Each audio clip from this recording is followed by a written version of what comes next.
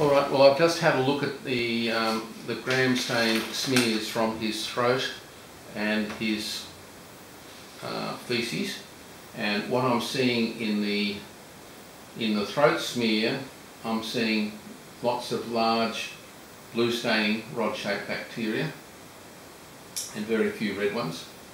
So that's relatively normal. In the feces, there's hardly any blue staining bacteria. There should be about 98%, and there should be lots of them. I'm hardly seeing any of those, and what I am seeing is lots of red staining filamentous bacteria, long thin rods, which represents usually a form of coliform, a coliform infection. A coliform is a class of bacteria that stain red, that normally live in our bowels but don't normally live in budgies. And there are many different types of coliforms. I mentioned quite a bit of information about this in my book, Caring for Birds with Love. So that information is there. And if he hadn't already been started on antibiotics, I'd be sending a specimen off to the laboratory for a culture and sensitivity. I would be starting him on, if I'm working allopathically, working the usual vet way, I'd be using antibiotics, and I would, because he's already been started on Bactriol, I'd be continuing the course of Bactriol for that.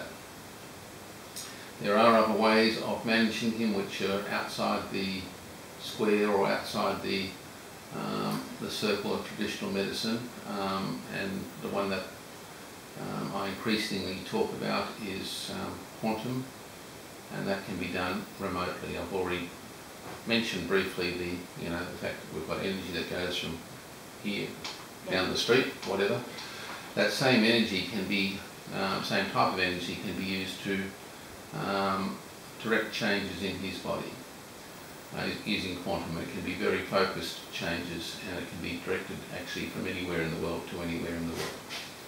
So that is another approach to helping him experimentally. We have to use the word experimentally, and we cannot use the word treatment, and we cannot use the word cure. All we can do is to, using quantum, we can assess his body vibes and the vibes of various bacteria and so forth, and we can make adjustments to those. And then sometimes it's very interesting to see how the body, the physical body, responds to those quantum adjustments. And again, on YouTube, Dr. Ross Perry, you'll see one of my own dogs featured. Cuddles is featured when she went down with a brain infection very quickly one afternoon, and normally with drugs and all the drugs that we would need usually to get that right would take 4 to 6 weeks in my experience as a vet previously. But in this particular occasion I chose to get help with quantum, and I chose not to give her any drugs even though it was a potentially life-threatening situation, and she came good within 48 hours. She was improving within 12 hours, and she was back to going on a bushwalk within 48 hours. Yeah. Even though she'd been previously staggering and twitching and starting to have fits. So, various options. Now, we can still send feces away, but because antibiotics have already been administered, just one lot of antibiotics have already been administered, they may interfere with the ability of the laboratory to grow anything, in which case you're wasting $125. It normally takes 4 to 5 days to get the results back from the laboratory. We cannot wait 4 to 5 days to start treatment. I have to start treatment intuitively, or what I think is appropriate on my experience right now.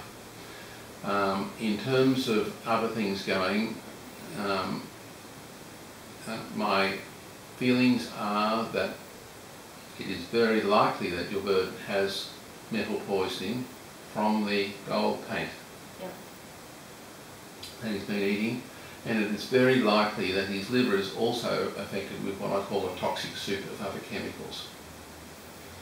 And my approach to doing that, to helping him, is very much along, if I'm working traditionally, it's very much along the lines that the other vet has already started him on.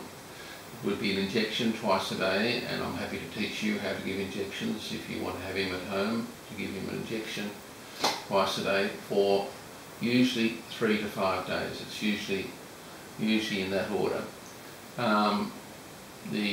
So that is the standard way of getting treatment into him intensely.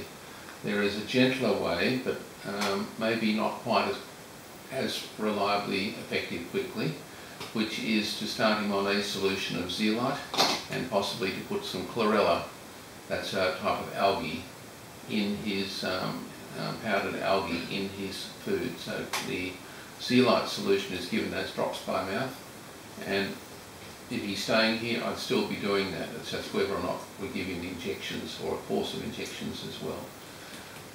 I'm not sure that he needs a course of injections. I do think we need to try and get this vomiting under control, and my intention is to, in the short term, if we're not using quantum, if we're not going the quantum way, then I would be going the drug way, which is to give him some metamide orally, or I'll start him with an injection, then some metamide solution orally, again to try and speed emptying of his The throat. only thing that concerns me is the injection. I have worry about giving him an injection. I understand. Well, you live about an hour and a half away. I'm happy for you to take him back to your initial vet, okay? I was going to say, he can give the injection. I am happy if you do a bit of work, and you might be able to find a vet nurse in the area that can. I know what I was saying. Is there any way that we can treat him without injections, or is that? Yes, there is. Oh, I can give him an injection today while I'm here, if you're happy for me to do so. And then that's at least a second injection into him. And then or if you don't want me to do that, I will do my best to either use the zeolite solution. That's what I would normally do, and that is likely to bind toxins, including heavy metal, and draw them out of his body. It normally works at the interface of the intestine and the bloodstream. The zeolite solution, zeolite particles lodge there, and they stop further absorption of poisons from his intestine, and they draw out any heavily positively charged ions such as lead, zinc, copper. Okay, you're the doctor. I've got my trust in you. Okay, thank you. Well, I'll start him on that. If I would prefer to give him an injection of calcinate while I'm here. If the last injection was given 12 hours or more. You do what you have to do. Hmm? You do what you have to do. Right. Okay. I believe he's in good hands. Right. Thank you. All right. Well, I'll get some stuff ready for you, and then I'll show you how I give drops by mouth. I'll clip his nails for you as per request, and we'll start him on some treatment, and then I'll discuss with you a little bit more this quantum aspect, because that's the way I prefer to do. Okay. Right? I don't mind. I'm happy to leave him here with you, and I'll ring you by phone or whatever, and you can tell me his progress. Right. Okay. And you just do what you think. Well, I'll give you a quote for costs and all that sort of stuff, so that you know where you stand in advance. I think that's very, very important that you have an idea where you're going cost-wise. Certainly from a legal perspective, I have to do that for you. Okay. So I'll prepare that for you, and the options, give you some options there, and we'll make some decisions after that. Okay. Right? But in the meantime, I would like to start him on some things straight away. Okay. All right?